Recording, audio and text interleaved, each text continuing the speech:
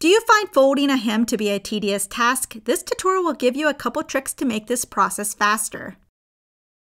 First, you need to know your hem allowance. This is sometimes printed on the pattern or found in the directions. Using a sewing gauge is the most common method, measuring and pinning the fabric in small increments before pressing, but this way can be time-consuming. One trick is to take the area to be hemmed and do a basting stitch along the edge. This would be the longest stitch on your machine.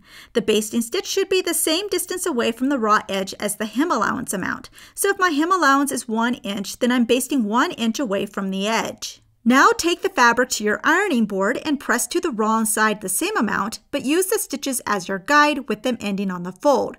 No measuring is needed because you already did this. To do a double fold, take the raw edge and bring it to the crease, pressing again. Then stitch in place, sewing at the top folded edge. To finish, you can use a seam ripper to remove the original basting stitch and you're done. Another option, if you don't want to worry about removing a basting stitch, you can use the hem gauge method. You can either buy one like this, or use cardstock or cardboard to make your own.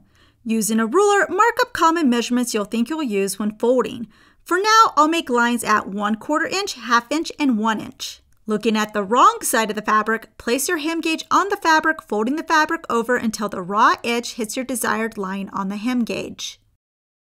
Then press the fabric, moving the hem gauge along the fabric edge until you've done the whole thing.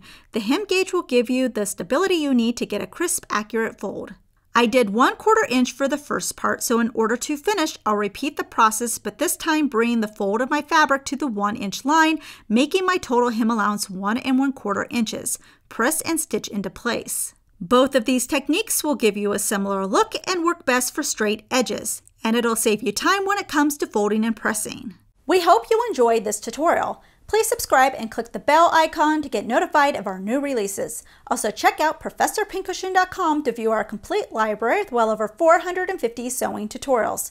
If you would like to directly support us, you can join our YouTube membership and earn some exclusive perks. Thanks for watching!